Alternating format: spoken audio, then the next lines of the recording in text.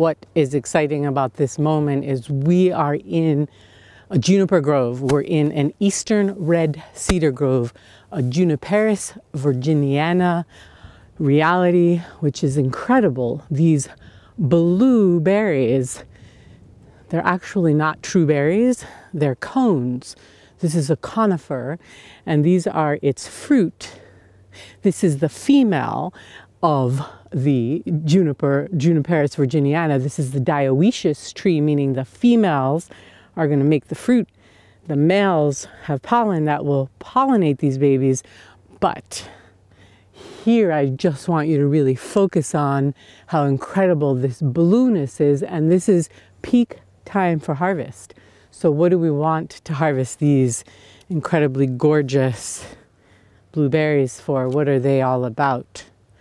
Well, they're gorgeous, they're beautiful, they feed lots of wildlife, and they are also used in food and in medicine. The way that you would use rosemary or really potent culinary herbs is how you would use juniper. This is, again, eastern red cedar, the fruit of the Juniperus virginiana. So what's going on here is we have an extremely strong, potent aromatic, full of volatile oils, full of that gin flavor. So you can make your own liqueur, you can make syrups from it, you can put it into ferments like krauts, you can make stews with it, you can flavor food. Basically, that's the game. Therapeutically speaking, we have an antiseptic that's specific to the urinary tract. We also have a carminative that has to do with helping us digest our food. We have, what else to say about this plant, this tree? It's pretty darn potent. So it's not like you're going to be eating handfuls. You're going to eat a pinch. You're not going to eat a palmful. And perhaps 1 or 2, maybe 3 berries are the level of potency that you want to, meaning the intensity of this berry is you want to be eating 2 to 3 berries maximum per serving. That's pretty, small amounts. Let's talk about its flavor. And we're going to get to its ID in a second as well. And its flavor profile is very beautifully aromatic, resiny, with a citrus grapefruit hit. This particular tree has quite a bit of sweetness as well, and then bitterness. There's a lot going on in that fruit. Inside of the fruit, we have 1 to 4 seeds, just so you know. And let's get into IDing this tree so you know how to ID it. Again, you're only going to be finding the berries on the female plant. The male does not produce fruit.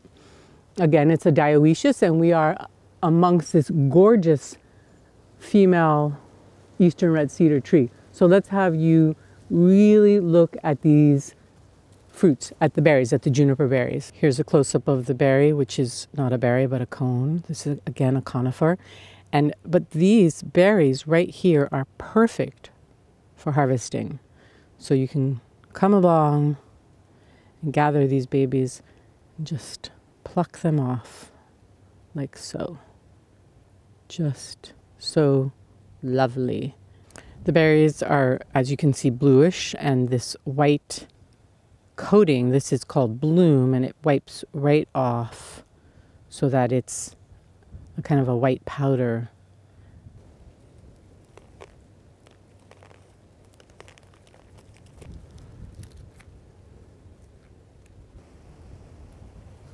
Where are you going to find eastern red cedars?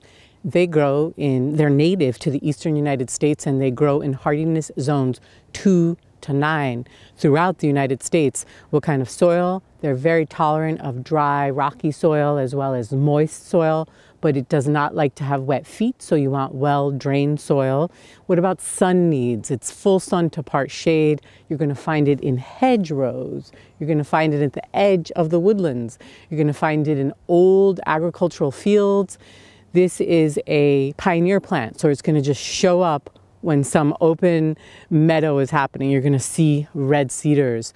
Okay, let's go into some macro, some more close-ups on how you're going to ID this beauty. Here we have its leaf. This is an evergreen leaf, and it is made up of overlapping scales. These leaves are pretty amazing, and so if you were to twirl this branchlet, you would see that it is four-sided. There's four parts to this. The most common leaf that you're going to find on the red cedar has the overlapping scales, like the one we were just looking at. There is another kind of leaf on an eastern red cedar that is more pointy, more needle-like. That's the immature leaf.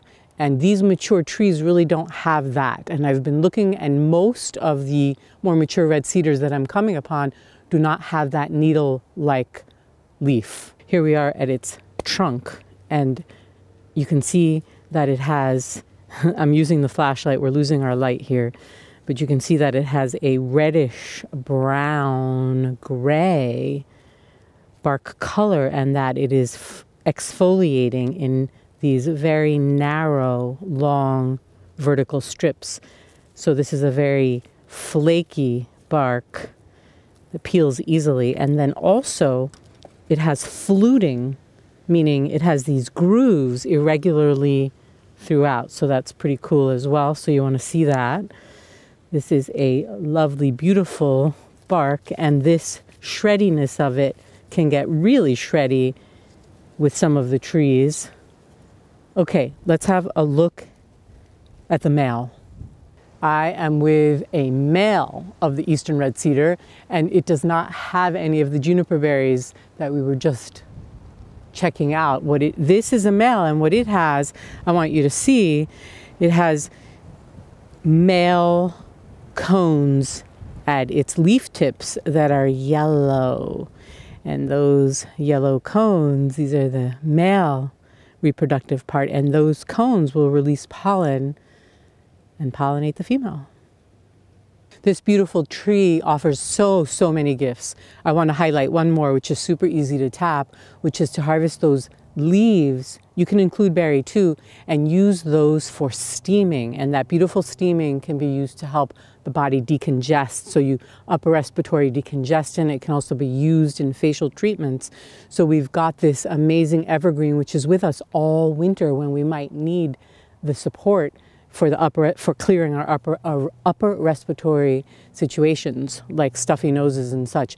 We have a course called White Pine Love. That's a free course. It's at whitepinelove.com, and I go deep into how to deal with facial steaming, how to create that beautiful preparation that is so accessible to all of us.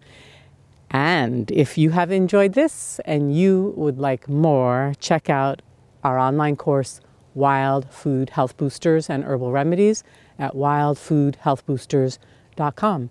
See you next time.